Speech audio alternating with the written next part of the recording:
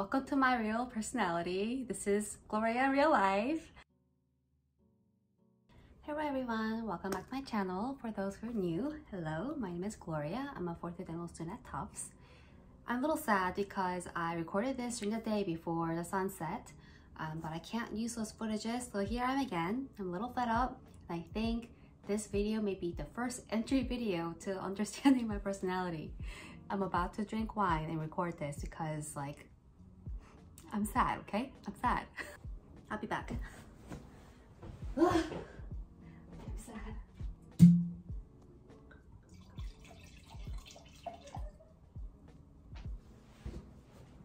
Cheers. I know, I'm like top ready and like half in my PJs, okay? I'm always recording in this room because there's no better place. I know I'm not the only one, so cheers. On a brighter note, I have 71 days till graduation. Woohoo! So as I'm celebrating, I thought I would just kind of share my personal statement that I wrote for my GPR/AGD residency application, as well as share some tips, because when I started out in May, in the middle of the pandemic, even though I had nothing better to do, I just could not write it because I didn't know what to write about myself. And I would think for those who are applying this coming cycle, it may happen to you as well. During the day, I'm more professional, keep my stuff together for my patients, have a happy YouTube channel. It's not that I was trying to hide my personality on purpose. I'm just kind of awkward talking to myself in front of camera, even though I do it all the time in my Insta story. So anyways, where was I going with this? More wine. Thank you so much for still watching this video. So before I share my personal statement and my tips, please remember to subscribe to this channel, like this video, and leave a comment below if you find this content helpful so I can make more videos like this, and also turn on your notifications so you can watch the video when it comes out, because that is true love. Thank you. Okay, so personal statement. So by the time that you're watching this video, chances are that you already got into dental school and you're considering dental residency applications. Congratulations. There are a few resources that I actually did use. I will leave the links to those resources in the description box below so you can check those out. If you're a pre-dental student looking for a personal statement, please leave a comment below and maybe I'll make a different video on personal statement for dental school applications. But this is residency application, a little different. I think the strong personal statement needs to serve 3 things. Number 1, it should be personal to you and your causes. 2, clearly elaborate your main points. And 3, flow easily and be easy to read. All across the board for dental residencies, I think there are 2 qualities that program directors definitely look for in pretty much any resident. And number 1 is someone who is teachable, because you're there to learn something new, right? So if you're coming off defensive to any constructive criticism, you're kind of not only hurting yourself from learning something new, I feel like you're also taking everything too personally and you're making everyone's lives more difficult for no reason. Because someone is trying to teach you out of good intentions and will, but if you're gonna be like, don't tell me this, let's not be that student. Number 1, be teachable and be open-minded. And number 2, be a great team player.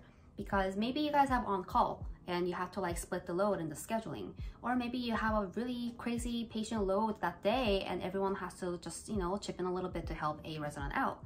So being a team player is very important for any program, unless they're looking to, I guess, just pick one. Then I suppose it doesn't matter. In real life, you have to work with people, so be a team player. So those are, I think, the 2 qualities that program directors look for. But this whole like writing GPR, AGD personal statement has been a journey for me. I've been trying to write it since May, when I had nothing better to do last year during the pandemic. And I think I kind of finished it towards like September because I was just so lost.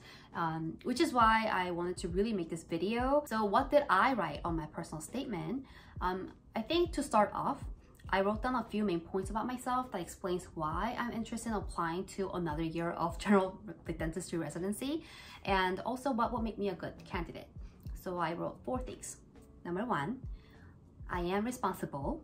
Number 2, I want to be as prepared as I can and I am teachable. 3, I want to develop my own critical lens to diagnosis, treatment, and planning.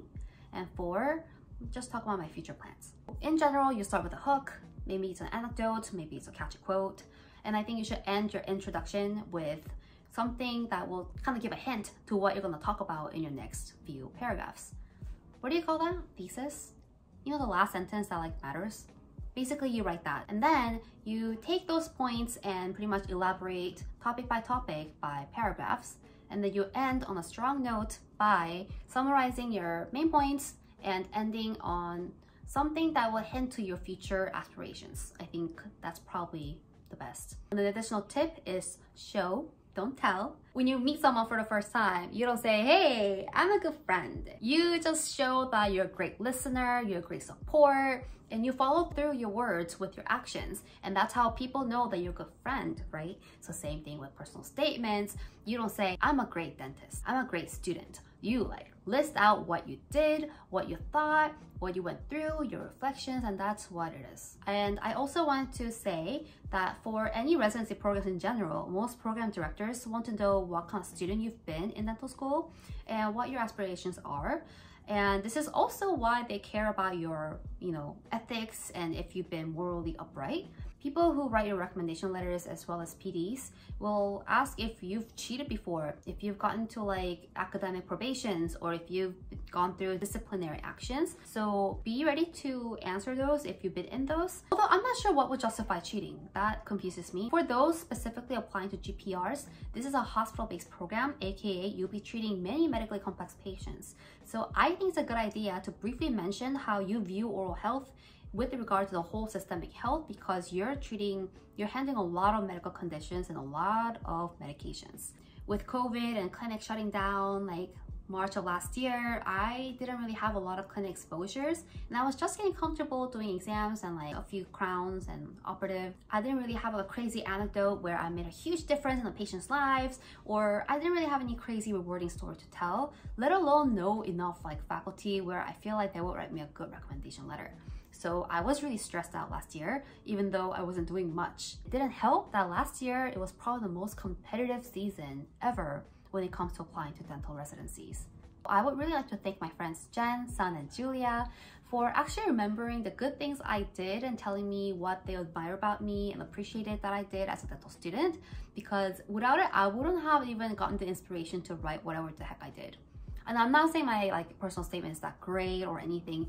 Rather, it's pretty lengthy, and it's just very meaningful to me, and most people might not like my personal statement, but it's just what I wrote. And I think I had many glasses of wine like this, and I just wrote my entire draft in one night. And after you write your draft, obviously you want to ask your friends, family, and people to help you edit your essay. Please give them the right to be blunt and honest about your personal statement. They're really offering their time and energy to read through word by word if things make sense, if things flow, if this is necessary, unnecessary. I'm definitely getting a little bit of that flush, that glow, but that's okay. That's life. Also remember to send thank you cards to those who helped you out with your application. Be appreciative. Show them that you care, okay? I highly advise that you don't plagiarize my work. Who knows if I've applied there and someone's already read it, or maybe the program director has already watched this video and know what I'm talking about. If you copy it, you're considered unethical, which no patient, program directors, or peers will want, okay? Don't be that unethical person. Okay, here goes nothing. I'm gonna read it now. Thick white flurry blinded my eyes with a large thud as I yanked open my reluctant clinic locker on a hot Sunday afternoon. After endless patient casts I poured over my first few weeks of clinic, an open bag of plaster covered the crime scene, including every shelf, my sweaty forehead, and now spoiled black backpack. As I stood speechless at the mess, I was tempted to close the locker as if nothing had happened and enjoy the summer weather outside. But something tugged at my heart, my first patient who grinned so widely as I parted ways with his next appointment, tooth number 4 MO composite. It's been over a year since I've done a box prep, and he was counting on me to take care of his recurrent decay after a traumatic experience with his previous dentist. I did not want to let him down as I performed my first live operative procedure on him, let alone drill out the existing restoration decay. I swept the floor, picked up my bag of mannequin shroud, hand pieces, and Typodon with extract number 4 practice teeth, and walked down the empty hallway to pre-clinic as I texted a senior SOS to coach me. Responsibility was a word that redefined itself in my heart as I entered clinic in my 3rd year of dental school. Contrary to providing ideal treatments on a mannequin during preclinical years, My patients were trusting me to properly diagnose their dentition and the oral cavity in the wide range of complexity and to treat their symptoms with my own hands. Moreover, some patients presented with comorbidities and extensive lists of medications that pushed me to understand their oral health with regard to the systemic health and modify the dental care such as types of anesthesia and pre-medications. As I completed my first few patient exams and learned from various cases, I realized that a few prior workshops and assisting requirements did not fully prepare me for clinic. I needed more practice and insight from faculty and upperclassmen to constantly improve my knowledge and skills and gain confidence. Otherwise, the consequences were too costly and detrimental to both parties. By the time my patients sit in the chair, they're unaware of the amount of time I took to prepare to confidently treat them. A few days prior to my first 150 exam appointment, I spent hours in the radiology department practicing taking full mouth x-rays of diagnostic value with Dexter. Before my first scaling, I'd assisted multiple times leading up to my turn to intently observe how to perform IAM block and palatal injections and how to methodically remove subgingival calculus from various positions. In addition, I'd even asked a hygiene school professor to teach me how to angulate curettes and scalers with their whiteout typodonts. Prior to my firsts, I had assisted seniors to help them work more efficiently and for me to absorb as much procedural sequence and knowledge as I could. Every appointment was a sacred promise I made to my patients to be prepared. The challenges to be overcome varied as the diverse patient pool presented complex medical histories and treatment plans unique to their own, and I soon learned to embrace the unexpected and think not only on my feet but also on my eyes. Dentistry is like studying an artistic masterpiece for a long time, as years of expertise and maturity allow one to fine-tune one's lens to view the same painting yet catch new details. More than my hands, it is my eyes that are being trained to detect levels of severity for caries management and visualize crown prep dimensions and undercuts while considering the occlusion, aesthetics, and function of the whole dentition. The creative solutions tailored to the individual needs of the patients are in the questions posed by their own oral cavity requiring keenness. I grew to appreciate the various interpretations of the same case amongst different faculty and the multiple treatment options that were made available to patients. In turn, it inspired me to develop my own specific lens in dentistry and to pursue an additional year of training to elevate my diagnostic and clinical abilities. I desire to shift my focus from replicating what I already know to thinking critically with the needs of the patient as a whole and assessing the unique oral architecture in its entity. Finally, I wish to offer quality dental care to the underserved through global and local sustainable outreach efforts. I believe that a responsible dentist would invest in one's communities and help reduce barriers to dental care. As I have served along with a team of dentists and students to Nicaragua and Guatemala since 2016, I observed oral manifestations of the poor in growth decay and calculus. While the dentist performed extractions and alleviated the symptoms of periodontitis, I taught oral hygiene instructions and explained the causes of their conditions. As I emphasized the importance of toothbrushing, flossing, and dietary habits with the translator, they smiled back and thanked us.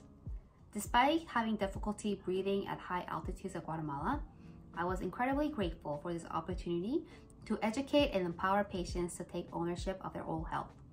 Moreover, as our team provided root canal therapies and implant procedures with the Nomad X-ray for missionaries in collaboration with a local dental lab, I became inspired to establish a dental clinic in South America one day to work together with local and visiting dentists and offer more comprehensive and sustainable dental treatments to those in need. To practice investing in my local community in Boston, I became involved in the Sherwood Dental Project in Malden, Massachusetts, during which Tufts medical and dental students worked together to provide free screening exams every other Tuesdays. As our clients mostly comprise of immigrants and children, our e-board has been interested in understanding their challenges to receiving timely oral care and helping them find the dental home. Maybe it's so long, you can't do it. Okay, get it together. Being a responsible dentist encompasses clinical and technical excellence, confidence to treat medically complex patients, and compassion to serve and empower local and global communities to improve their oral health. While I have begun taking steps towards my goal, I know I have many areas of growth in order to feel prepared for the unexpected. Due to the limited clinic exposures in the current pandemic, I deeply desire to undergo an additional year of training in general dentistry to become an excellent dentist who confidently provides comprehensive dental treatment for patients as a whole while understanding their systemic conditions in relation to their oral health.